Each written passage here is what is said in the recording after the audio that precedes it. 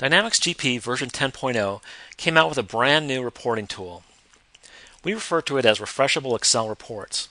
What I want to do in this video is to generate a Refreshable Excel report from Dynamics GP, and then I'm going to publish it up to SharePoint and also make it available in Outlook. Let's take a look at it. First, I'm going to go into GP.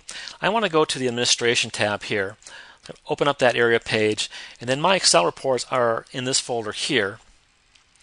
GP comes with roughly 200 standard reports. The one I'm looking for has to do with inventory quantities, specifically overstock.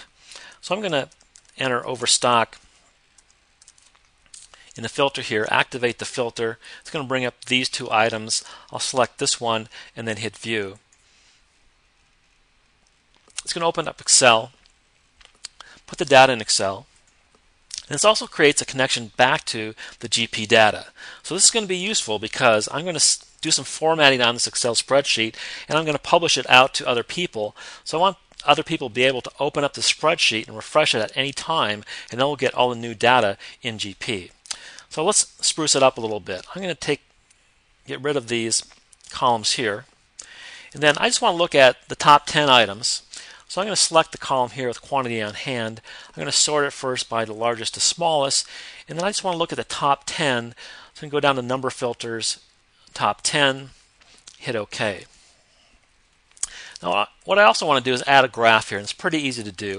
I'm going to select column A, select column D, and then insert a graph. Here's my graph. I'm going to format it for this page a little better. Let's make it a little longer. And now I've got my Excel spreadsheet, and I can use this. But what I want to do is I want to publish it up to SharePoint.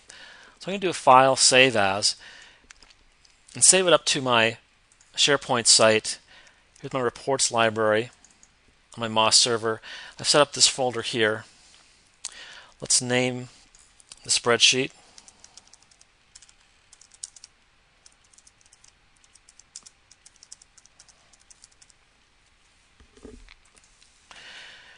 It's going to MOS, and this is going to be a report. And this document library asks for a little additional information, so I'll add that now.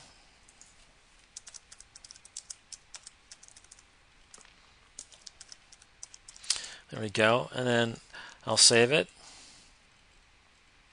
And now it's saved up to SharePoint, so let's take a look at it. Here's my SharePoint site. I published these up to the reports library, so it's going to be there in a special folder I made up for it. Let's go to reports. Here's the report library. Here's the folder in which it was stored. Here's the report right here.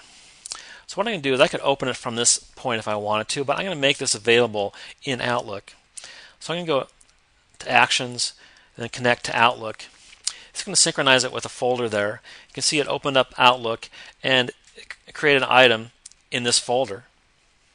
So from here, I can just view it here. I can open it up, take a look at it in Outlook. And this is a real easy way to publish data from GP to the people that you want to see it.